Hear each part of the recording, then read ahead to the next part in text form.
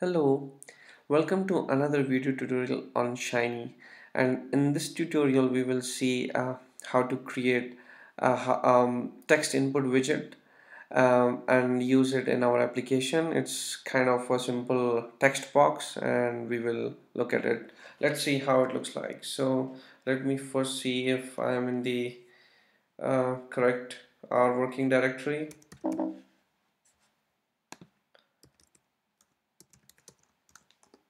Okay. So I already have the required UI.R and server.R files, and we can use the run app command to run the Shiny app. And if we see here, this is basically what we are going to make. And at the by the end of the tutorial, this is what we will have. So here is the title panel. This is the main panel, and this is the sidebar panel. In the sidebar panel, if you remember from the last class, we did some text printing in the different panels, and in addition to that, this time we'll be having these two text boxes or text input. The first one here is to enter the name, and the second one is to enter the age. So this is how this is going to work. If I enter the name Abhinav, age 30, and if you notice here, whatever we are printing, whatever we are entering in the text box is getting printed here. This is the main panel. So let's get started. Okay, so we are in our studio and let's create the UI.R file. We'll start with loading the Shiny package, library Shiny, and we will tell R that we are talking about Shiny UI. Okay, within that we will have the fluid page, and within fluid page we will have two components. The first one will be title panel, and I'm just laying out the structure or skeleton, whatever you say, and then we will fill out the rest of the things. And the other one was sidebar layout, and within sidebar layout we had two functions, and the first one was sidebar panel and the second was main panel. Okay, so this is our UI.R, and we are going to also create another file, and this will be the server.R. So let's load the package, Shiny package once again, library Shiny, and this time we will tell R that we are talking about the server file. So it will start with Shiny server function. Within that we have a function which takes two arguments. One is the input, other is the output, and for now we will leave the function as empty. And let's go ahead and save these two files. The first one will be ui.r, and the second file will be server.r. Let's click on run app and see uh, confirm there are no errors. Okay, title is missing. Of course, we didn't put anything in the title, so that's what the error is all about. Let's put something in the title so that we get rid of it, and also we start printing the text. Demonstration of text input widget in Shiny, and let's print out, because on the left hand side we had a text saying enter the personal information, and in the main panel just whatever the user enters would be printed or appear. So it would be personal information. Let's go ahead and see what happens. We'll still leave the server.r empty for now, the function empty for now. We'll use it to render the text entered by the user later on. Let's go ahead and do the run app.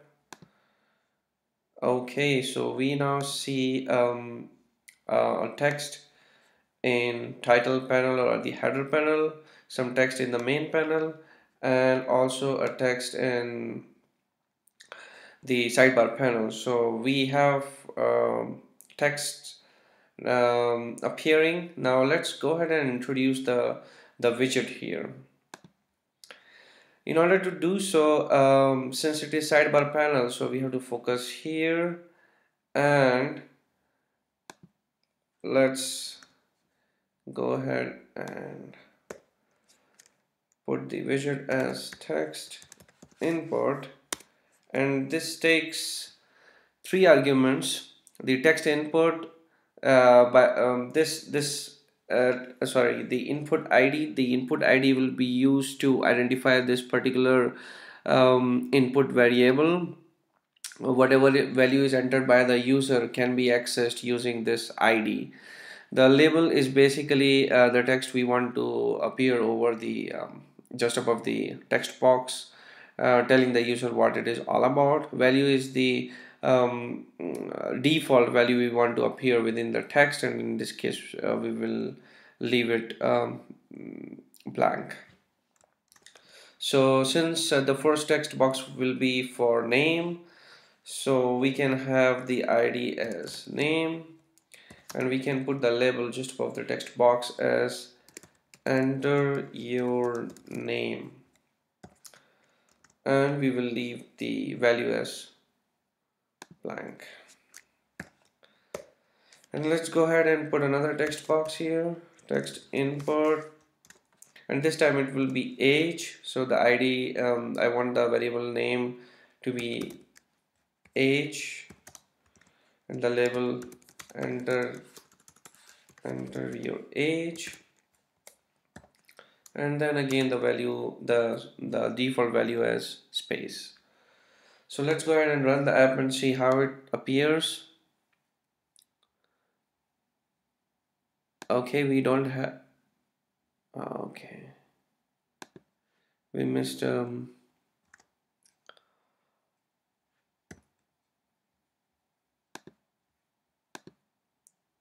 okay, so we see that we have now 2 widgets,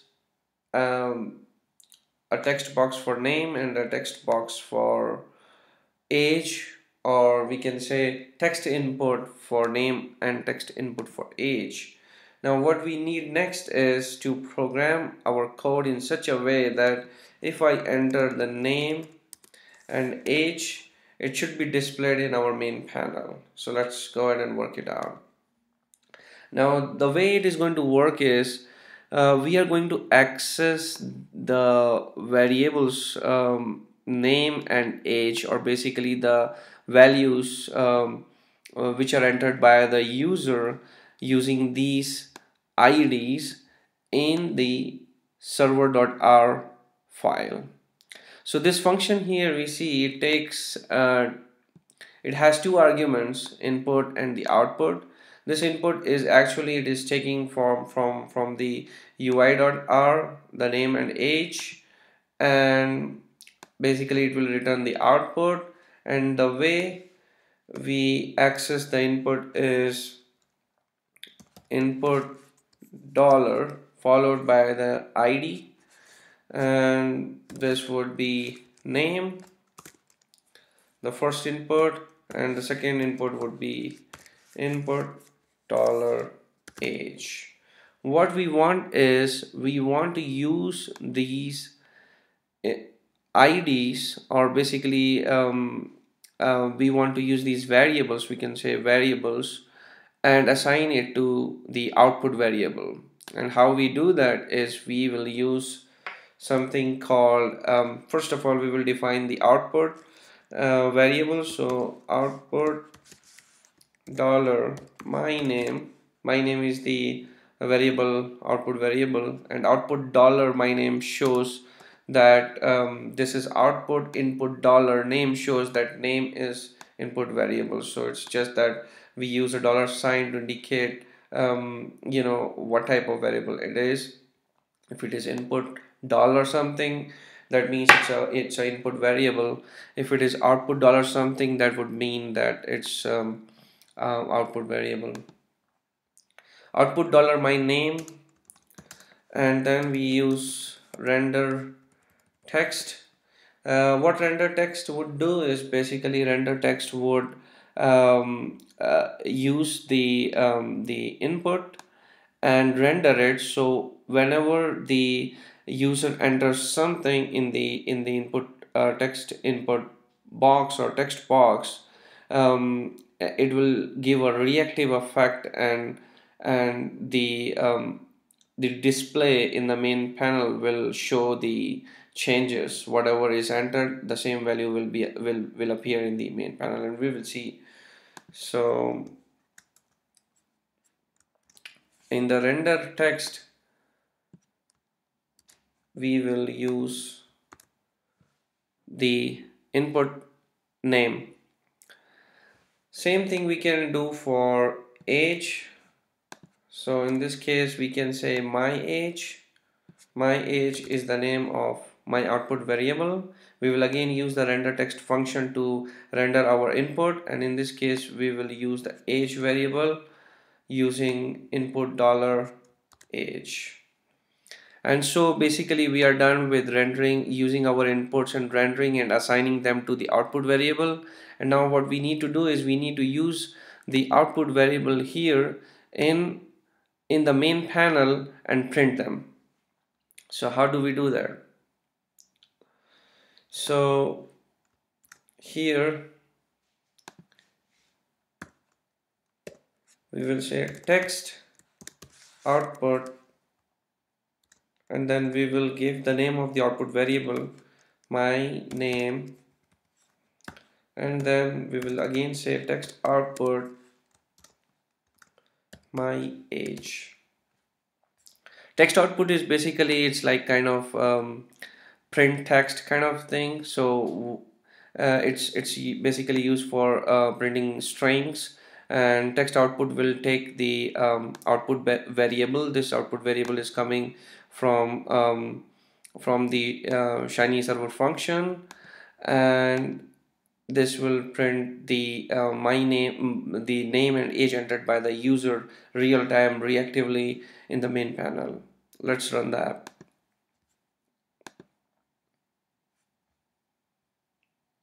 Okay.